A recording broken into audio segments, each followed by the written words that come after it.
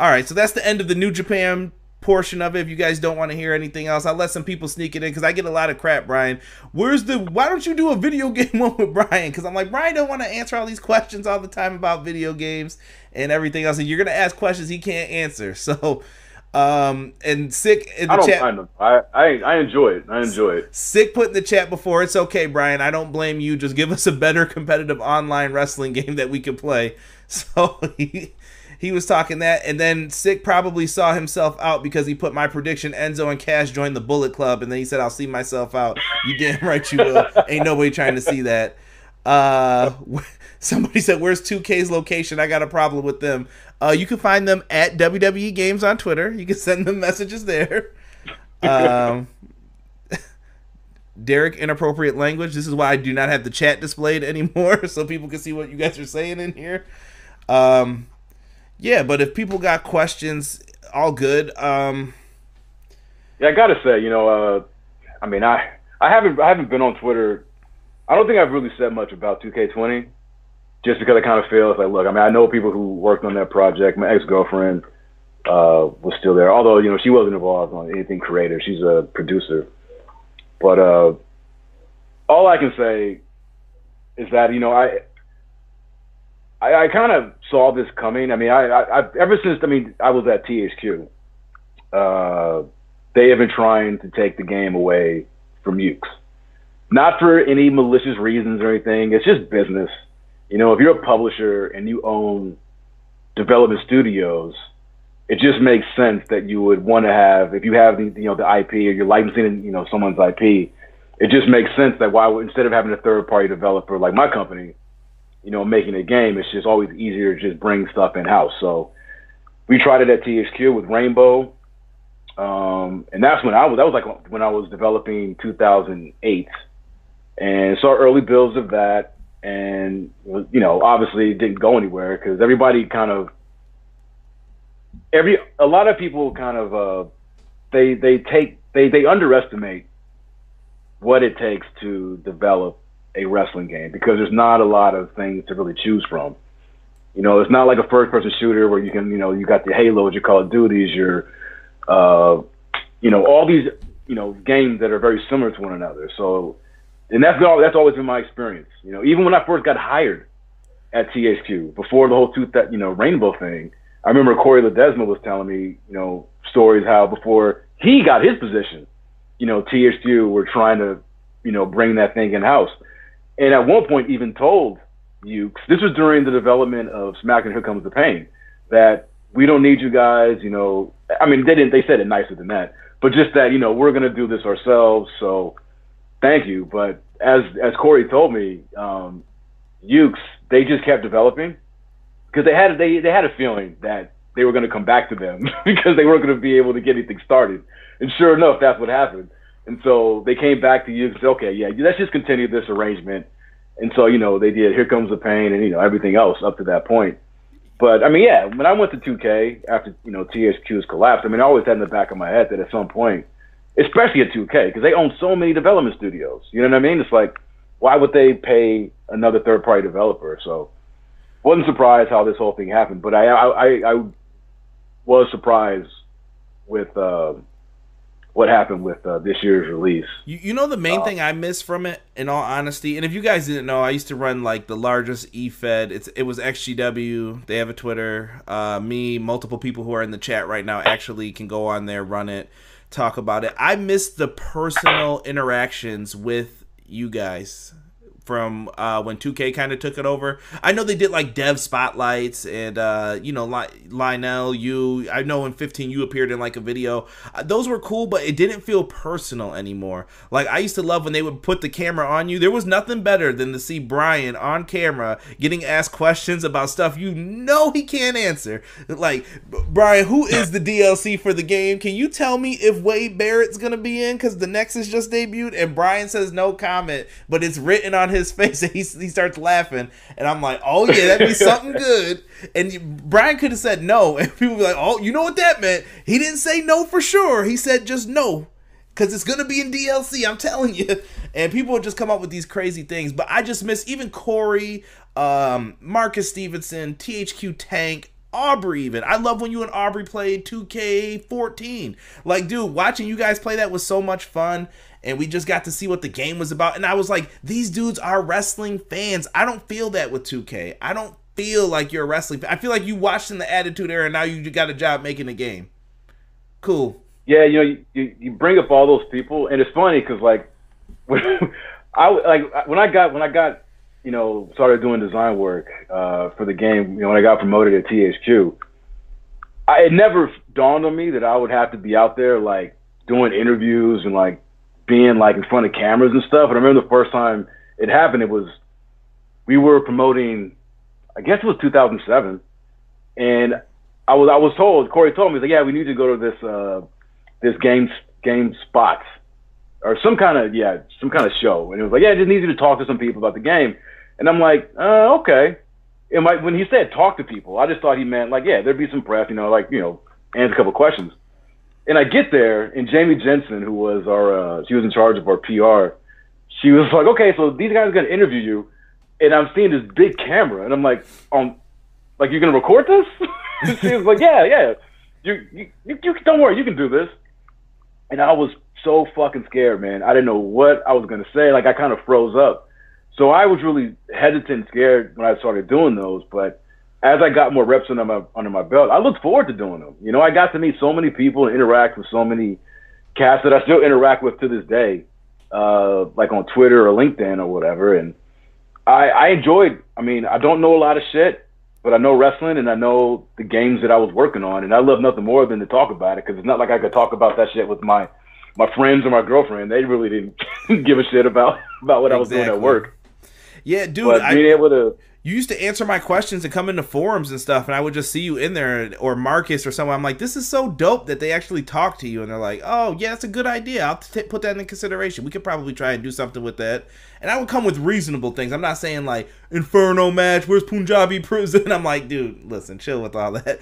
I just need this move in the game. Can we do this? Is that possible? Is there a reason why? I used to look for that stuff. I love it.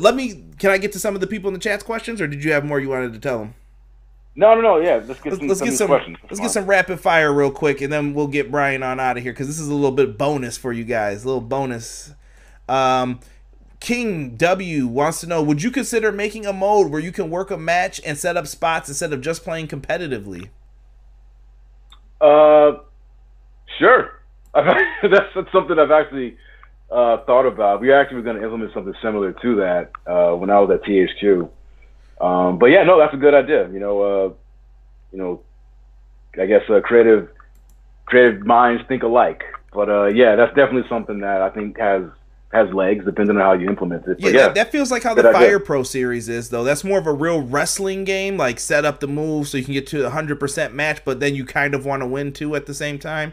Versus the WWE games always felt like fighting games, and you wanted to win no matter what at all costs. Yeah. No, that's a good idea. Donnie wants to know, question for Bryan, what is your favorite all-time video game? All time? All time. Oh, shit. Damn. This is a tough one. Wow. You know what's funny? As soon as... Can I just tell you the three games that popped into my head? Go ahead. When you ask me that? SmackDown, Here Comes the Pain. GTA San Andreas. And I know I'm gonna get San Andreas. I'm gonna get a lot of probably potential hatred for this one, but I don't give a shit. Super Mario Brothers 2. What's wrong with that? There's nothing wrong with that. I know I get teased about my love of Super Mario Brothers 2 all the time. I know 3 is good. I like 3, but 2 to me, it was so off-putting and just weird. That like, you liked it. Yeah, and then obviously, as I got older, and doing my research about the game, and finding out that was never even meant to be a Super Mario Brothers game. They just reskinned some other game that was in development to try to just put a product out there, and that just made me love that game even more. And because it was so weird and bizarre, based off especially the first Super Mario Brothers, for the NES. But then I loved how at the end, when you beat that Toad, it all makes sense because you realize that the reason this felt like you were playing Mario on acid, which is saying something, because like just the regular Mario Brothers is wacky enough. But the whole reason that it felt so weird is because you see Mario sleeping and he dreamed the whole thing, and I was like, that was fucking brilliant. I love that game. I just put hashtag beat that toad in the chat. Oh, I love it. Those are good games though. I have no issues with any of them. They all remind me of my childhood, probably in different stages. Actually, GTA and Here Comes the Pain are definitely like high school years before you guys had online. I remember the beginning stages of online. I think I beat a couple people. Maybe it was SmackDown versus Raw. I can't remember if that had it first or if it was Here Comes the Pain. One of them had it where we had to hook it in. There were wires going across rooms. I'm like, man, we ain't got time for this. Back in the day, you had to put your game in the backpack, put your memory card, your 2 controllers, and if you were paid and you had the wire tap, you could put 4 in. You could go over to your boy's house and then you could get it on, have the $20 sit in the middle of the table, like, all right, let's play some Here Comes the Pain. This is who we're doing. Don't do any spammy stuff. This is the ref. He says you cheated, you spammed, you're done. So we used to go in for that stuff. And GTA, dude, greatest game. And my name's CJ, so that's definitely one of my favorite ones. That character was for me. I remember, I think my sister was playing it one time. She's like, yo, I gotta try this game. She doesn't play video games really, and she was playing San Andreas. Like, yo, this is kind of dope. So yeah, good San memories. Andreas, it was San Andreas to me was like it's my favorite GTA game. Like I haven't been able to really get into any other Grand Thefts after that. I mean, I played 4 and 5, but I don't know. Like for me, like everything I wanted out of that type of game, open world, whatever. Like I felt like I got it and then some playing San Andreas, and the fact that the protagonist, was a brother, like somebody looked like me, like that really, I hadn't really seen that before, and I don't know. And I mean, that's not the only reason, but I mean that and the fact that the game was as good as it was, it was a hard thing for me to get past playing other Grand Theft Autos. Donnie says you have an awesome top 3, by the way. He said you have an awesome top 3, and thank you for answering. Thank you, brother. Thank you, brother. I was gonna say, I think the first SmackDown game to have online, man, I think it was the first SmackDown versus Raw proper. I think it was that. I remember beating a couple people, and I was like, let me get off of this, man, because this thing is laggy. So I was like, I'm done with this.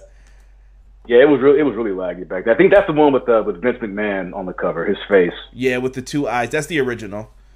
Yeah. Sick. Me and Sick talk about this stuff all the time. He says, why do you feel wrestling games haven't made it to the esports stage yet? What is holding them back? Quick answer. Mm-hmm. At least as far as the stuff that I was working on, at TSU and 2K, the development cycle, annualized, an annualized title. I know some others, titles do that, but I mean, as you've seen, I mean, I'm not even talking about 2K20, but even the stuff that I worked on. I mean, it's annual games, man. It's Madden, it's NBA. It's starting to really show now that you need time on these games. Yeah, and that's always been. I mean, look, I mean, it's no secret. I mean, I'm very cognizant and realistic of the stuff that I worked on and that we've put out. And yeah, we've had a history, of putting out some buggy stuff at times. So I mean, and obviously that's not something you can do if you want to have it for an eFed. I do think that at some point, maybe with what we do, and I say we, my company moving forward, because we have had discussions internally about that. I mean, that is something we like to do. But in choosing to do that, we know that, we need to take our time and make sure that, we basically, dot our I's, cross our T's, and make sure that, we're not just kind of rushing something to market just because the person, the IP is demanding it. I mean, the stuff with working with the WWE and like that license, I mean, I'm sure you've heard it from probably Justin. I mean, he's mentioned it before. Justin Leeper, who's a really good friend of mine, and it's kind of crazy to see him kind of coming out and kind of being more vocal about the franchise with this 2K20 thing. But he is right when I think he said, I might even said it before too. I mean, like the WWE, like when you're working on that game, at least when I was there, there is no taking 2 years to do it. Like that's part of the contract. That's in the contract that you have to. This game needs to be out at yearly at a certain time, because it factors into their quarter. So, that kind of can sometimes get in the way. But again, it's one of those things where it's like, that, and it's all about mitigating. And, if you have to reduce the feature set in order to give yourself enough time to test and iterate and to make sure that it's like, we might have wanted to do something grander, but it's like, the schedule's just not going to make it possible, or it will make it possible, but we're not going to have time to really vet everything to make sure that the game is as bug free as it can be. So, not that it can't be done, but you just have to be realistic about what it is you can realistically add or put into the game year over year. So you could just fly through some of these, Bryan. Elijah Washington want to know what you think of Britt Baker. Do you think she needs to work on her moveset and turn heel? I see potential in Britt Baker. I mean, I hear, obviously a lot of people, kind of tease some of her matches. I think a lot of people lose sight of the fact that, she's still relatively new to pro wrestling. I mean, this isn't an Asuka or a Kyrie situation, a Becky Lynch. I mean, she's still new. And I think, I love AEW, and I know their women's division gets a lot of flack, and I've given it flack. I mean, look, they're at the stage now where it's like you're putting something on TV. As much as I love what they're doing, it's like they are open to criticism. I think she's going to be okay. I just think, she just needs more reps. I'm not sure what they're allowing their talents to do when they're not doing TV, but I remember like when they first started AEW, maybe I'm wrong, but I thought I heard them mention that they still allowed their talents to work independent dates. They do. I'm not sure if that's for everybody. Chris Statlander's wrestling in Beyond Wrestling. I can't remember who the guy is now. She's doing an intergender match in Beyond Wrestling, though. Yeah, and she's going to be doing bar wrestling here in LA New Year's Day as well. So I know some talents are still going to go and do their indie stuff. But no, I think Britt's going to be fine. I know I'm rooting for all the women in AEW. I really am. I like Chris Statlander. I'm not sure if this whole alien thing is really going to get over in like a mainstream thing, or it can. But my biggest problem with AEW and the women's division, and honestly with a lot of AEW, although they're getting better at it now, I mean, have they given any woman any time to cut a promo on Dynamite outside of Brandy? I mean, I know Allie had a little interview that got interrupted because Kong came out, but they got to do more to establish like who these women are. Whether they're pre-tapes or just, allowing them to cut some promos. I think that part-time schedule is hurting it, too, a little. A lot of them are part-time, whether they're going back to Stardom or... Like, Rio wasn't there for weeks. Yeah, right. But the thing is, is that because of her other commitments? I guess it could be. But at the same time, the one thing I do like about AEW is that they only have the one show. And they don't overexpose their talent the way that, with WWE. You get tired of seeing the same guys, week in and week out. But there's a middle ground that they got to find. Because like Darby Allin, I love Darby Allin. He's not on every show. And when he is, it's like, oh, shit, cool, Darby. Yeah. I'm looking forward to just enough. Just enough from each person. But they just need more character development, with everybody, the men and the women. It takes time, too. When you're a brand new company, I say this every week when I review Dynamite, because some people are like, well, NXT's better, and I'm like, I get it. I usually get a dislike because it's just a Dynamite review, and someone's just going to come and be like, dislike, haha. But when you're doing this, you're building all these people up. You have to feature them. Like on Dark, I like that they featured Chris Statlander, or maybe it was Being the Elite, and Orange Cassidy, and they kind of interacted, and they're weird. They're like, we got aliens in our video with the best friends. I'm like, these dudes are so weird. And I'm just like, whatever, man, it works. It works that they're all together. And you know what's funny is that I watched Dark, too, and like Dark, honestly, probably does a better job of like showing character stuff than they do on Dynamite. And because they had Chris Statlander cut an actual promo where she was talking, she wasn't just booping people. She was just talking. She kind of had a mission statement. And I'm like, well, why isn't that on TNT? Like, we got to show the rest of these people, these promos. And it wasn't a bad promo either. I think it wouldn't hurt for them to do a little bit less on TNT. They're giving us great matches, but I don't think you need to every time. Cut a couple minutes out and put the promo in there. Give someone a live mic. Go talk. What is this? Yeah. All right, and then you just let them do their thing. Let me get to the next question. All right, but one last before you get to that question. I mean, you mentioned it before about when people. I love NXT. I mean, anybody who's followed me or read my stuff on Twitter or or whatever. Like NXT is the only WWE program that I watch. I stopped watching Raw and SmackDown months ago, and I got so much more free time. It's awesome.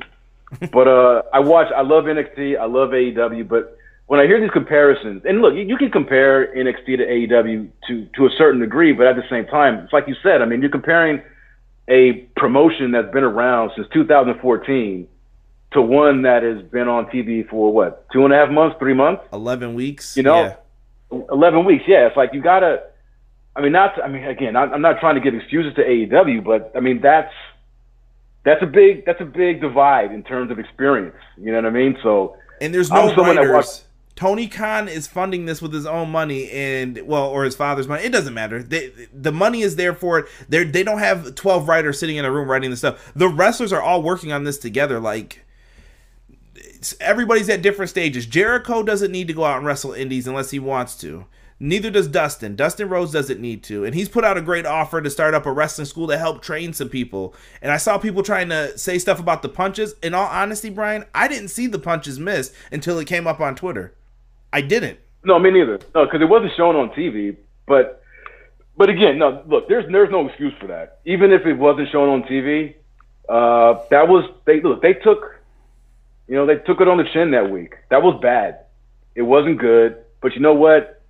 Shit happens in WWE like that. Any promotion you're gonna, if someone's sitting in in the crowd, they can, find a punch that didn't get anywhere close, or someone's selling something that didn't connect. Sasha in the Rumble kicks the one time where they panned the camera to her and she's not really kicking the person and she's looking back like, "What? Are you coming?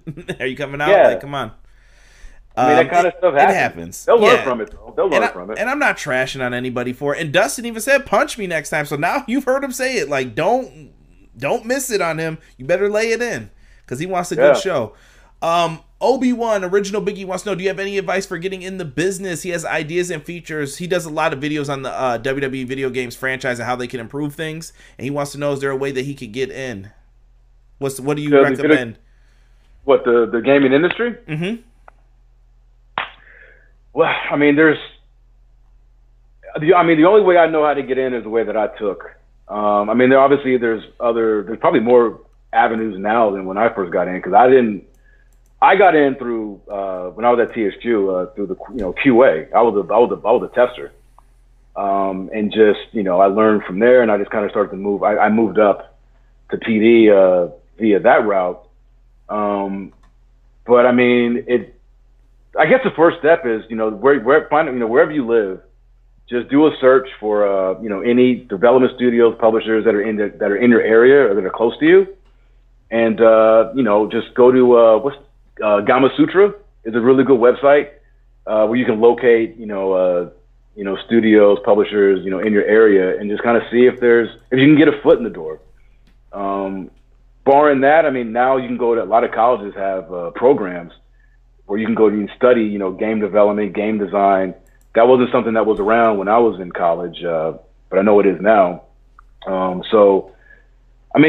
It's just you got to do your research, find out what's around you, and just try to make some phone calls, see if anybody's hiring. I came in because I have a degree in art history. I'm not a programmer. I don't have any of those technical skills. I've kind of learned them along the way, but a lot can be said for just getting your foot in the door and being a hard-working individual, caring about what it is that you do, and not being a dick, because when you're in the game industry, you're working with a lot of people. And I can tell you the one thing that definitely will not work for you is that if you cannot be a team player, and if you cannot get along with your coworkers, or if you're someone that no one really wants to be around, you're not, unless you're a programmer, because you can be as weird as you want, because everybody needs programmers. But barring that, that's not going to get you very far. I attribute, I guess, my success since I've been doing this for like 16 years, mostly to the fact that I get along with people, and most people have me around, and I'm a team player. I love what I do, and I enjoy working with my team, and they enjoy working with me, and that's written on, and even people that are outside of my discipline, like when I was talking about doing all this PR stuff and being flown here and flown there to talk about the game. Like that happened because people were like, hey, he's cool. He's someone that we can put in a media situation and we don't have to worry about him saying something, disrespectful or him just not being, a pleasant person to be, to hold court. Like all that kind of stuff is coming together. So I don't know. I don't know if I answered your question, but that's I think you did good with that one. I guess the rest of these we could kind of fly through, Brian. AEW, someone wants to know, do you think they need a better music group? Because Elijah Washington feels it's too generic. 2, it's not getting over with their fans. And 3, they need the sound effect to fit the wrestler's character. And 4, do you know any good music composers? Holla at my man at TZ Scott on Twitter. He's a good music composer. He actually did Sammy Guevara's theme song. So you can talk to him, and I interviewed him on my podcast, actually. Really cool dude. I hear this. I heard this when AEW first got on TNT, and I kind of was in agreement with it. Like there were some songs that I liked a lot more that I didn't. But here we are, December 26th, and honestly, I think maybe it's just like repetition or whatever. But I kind of like most everybody's theme music for most guys. I love Darby Allin. I love Cody Rhodes, and I used to hate his fucking song. Dude, Cody's is my workout music, bro. What are you talking about? That's my That's the pinky rap. Like I'm like, they took my name. They took that man's name.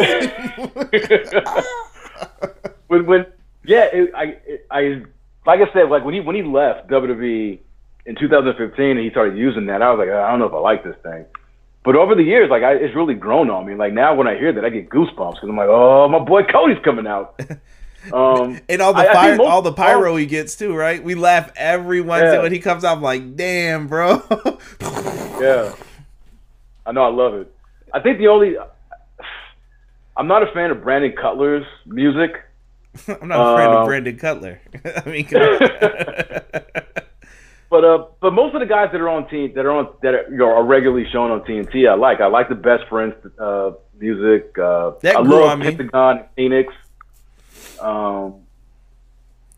Jimmy Havoc. I think Jimmy Havoc is a perfect example of someone's music that fits kind of like his character and gimmick. It's very kind of brooding, goth. Yeah. But I don't know. I think I like more than I dislike. A lot of them came with their indie theme songs. So like MJF is still using his indie theme that he always used. Like they probably paid for this and they're like, "Yo, I own this, so let me use it." Cool. And I love him, and I love it. I like MJF's music. I think that perfectly fits, his character. Greatest heel, man. I swore, man, that dude had me ready to fight him, and I'm like, dude, yeah, remember this is wrestling, bro. Wake up. I'm like, don't let this dude get under your skin. Had me laughing at him. Sick wants to know, what was the best wrestling best wrestling video game you're most proud of? 2. I have 2. WWE 2K14. Hell yeah. Because I actually got 3. WWE 2K14, mostly because of the work, the chance that I got to work on the streak, which was something that I got to work. That was all me and working with Ukes. They're artists, they're programmers, they're designers on that side, and that was some of the most fun that I had. In addition to all the other regular duties that I do on the game. So 2K14 holds a special place.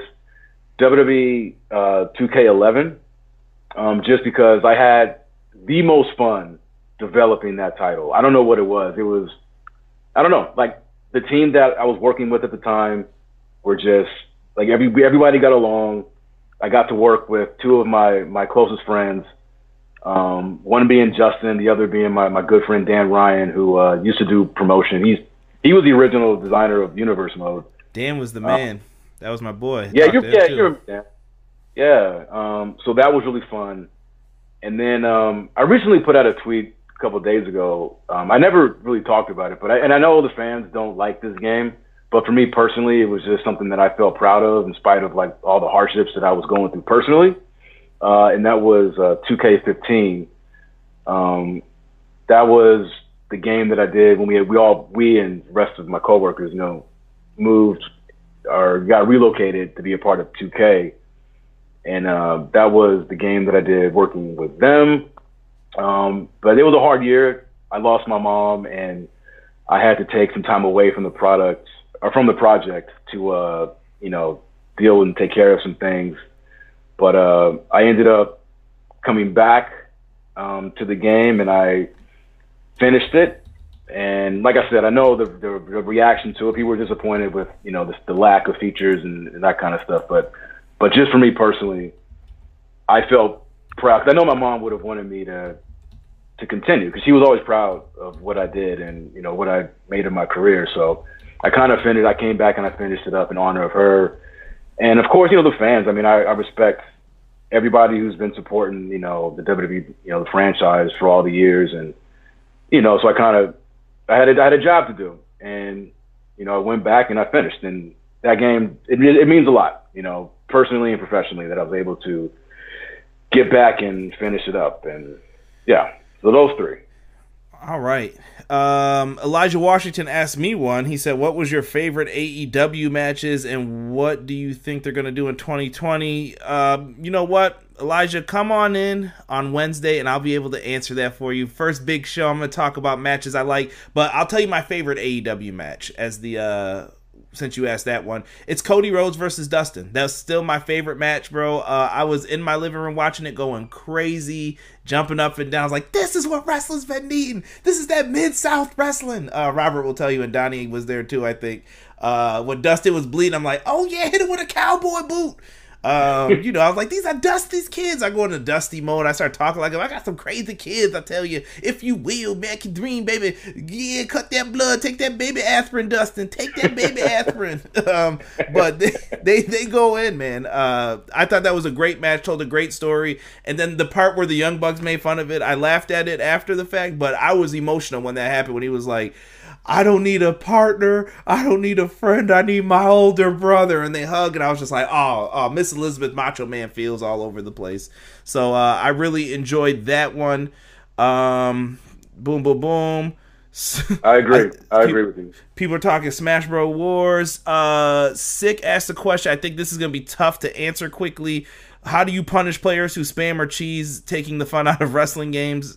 I don't think that's an easy answer. Yeah, I'll just say that in whatever, I know that that's a problem, but I'll just say that in whatever new project that we do, we'll do better. And when I say we'll do better, like we as a developers will do better to mitigate that shit, because I know it can be an annoyance. And it can, yeah. That falls on us, the people that are making it. So we'll do our best. Let's see here. What did somebody else? I think we're on our last question. Frank Mir and Brock Lesnar, how do we feel about it? I already saw what they did once. I think you're overdoing it a little bit at this point with the MMA fighters coming in. I mean, a one-off, cool, but I don't want to see Frank Mir get a contract and be in there every week. I thought he signed with them. He's with WWE? I mean, that's what I heard. Like at the time that he had signed some deal, but I mean, I don't watch the Saudi shows, but I heard that match wasn't very good. Oh no! Frank Mir just started talking. I think he did an interview with Chris Van Vliet today that came out, and I think he was bringing it up. Oh no! Oh, I'm thinking about the Cain Velasquez. Yes. My bad. Yeah. Yeah, so Frank Mir must have brought it up that he wants to wrestle Brock too. I'm cool with a one-off. I mean, spread it out a little bit, because we just had Cain Velasquez and him fight, and that was kind of buns, in my opinion. Are you same? Huh? I said, how do you feel about it? Same? Oh yeah. I mean, I guess I'd rather see Frank Mir and Brock, if they have to, in a wrestling ring than Cain Velasquez. I mean, like I said, I didn't see the Velasquez match, but yeah, I heard it wasn't anything too spectacular, and I don't know. Like I'm just done with the whole Brock thing, period. And I like Brock, and honestly, it doesn't do with him. It's just how they're using him. It's like, I just wish he was more integrated into, working and dealing with the actual wrestlers that are on that roster, instead of trying to bring in outside people for him to compete against. But, I mean, that's something that we've been dealing with now ever since Brock, the past 6 years now? Right. Sick. No one else has any more. Oh, I'm sorry. Connor did ask, what's your top indie promotion right now? Oh, man, right now. damn. I'm really digging what Beyond Wrestling is doing. Mm-hmm. I watch a lot of their stuff on YouTube. Here in LA, I mean, obviously PWG is always the top one. I don't go to their, ever since they left Reseda, it's been, you know, more difficult to go to their shows. I mean, it was difficult to go to Reseda, you know, the last couple of years they were there just because they always sell out. But PWG is always a destination in LA. But the new spot in LA is Joey Ryan's bar wrestling. Yeah, Mm-hmm. yeah. I'm gonna try to go to. I've been to a couple of their shows, and they've got some events coming up for New Year's that I'm hopefully going to be able to go to. So yeah, bar, being local in LA, and then beyond that, Beyond Wrestling. I dig what they're doing. Yeah, and some of the guys. And OTT, Over the Top Wrestling. That promotion in was in Ireland. Mm-hmm. That shit is dope. Nice. Yeah, I've seen one or two of their things too, just on like YouTube and stuff, or people on Twitter capture like a piece of a match. I'm like, oh, this is different. This is some other stuff. You know what? GCW, I did a giveaway for that. I really want to check out more of their stuff too. It's kind of like ECW-esque a little bit, but I'm just trying to watch some different things lately, just to, you know, get out of the big bubble of sometimes the major pro wrestling stuff that we get into. And I want to give you some feedback that I saw in here, Brian. A lot of people are saying that they would be fine with a well-developed game every few years. Just give us continuous DLC until the next game's release and updated content. So take it how you want with that. That was just some feedback for you. If you jean jacket on too, under the ring on a ladder. No, I hear you guys. I want the same thing. Brian, thank you so much for doing this little extra. I think I'm going to separate this from the video because we went about a half hour just answering questions for people. I thank you, dude, for doing this once again. If you want to tell the people one more time where they can find you, it's in the description, actually. You guys can click right to his Twitter, subscribe to him right now. But if you want to give any last shout-outs or whatever you want to say, man, I'm going to put this as a separate video, though. Okay, yeah, I'm on Twitter, at TrueBWill, TRUBWILL, and just want to say thank you, Conrad, for having me on. This has been fun. It's always you know, a pleasure for me to get to chat with you about wrestling. So thank you, man, and congratulations on, you know, on the success you're having with your show, EP Dub. I love it. And yeah, man, that's 2020 is gonna be a big year for both of us. Darn right. We gotta get you to get some EPW merch. Get it out there for me, baby. Get it out there for me. Yeah, I know. I know. I gotta support you, man. I'm gonna get some. I'm gonna buy some. Don't worry. Rob makes all the shirt designs, so we'll be good on that. Guys, join me next time when we do our year-end review. As soon as Rob can get over here, I can't tell you what day it's gonna be on, but it'll be before next Wednesday, before the new year. If Rob's not here, I'll get someone else to do it. We'll go over your results. I have over 100. We're in the triple digits, basically, I'll tell you, for votes for all the categories. We did 10 categories, and we'll talk about our Wrestler of the Decades if you guys are in the live chat with us. So make sure you click that subscribe button. Thank you for checking out Everything Pro Wrestling. I'm Conrad Cushman for my guest, Bryan Williams, the best video game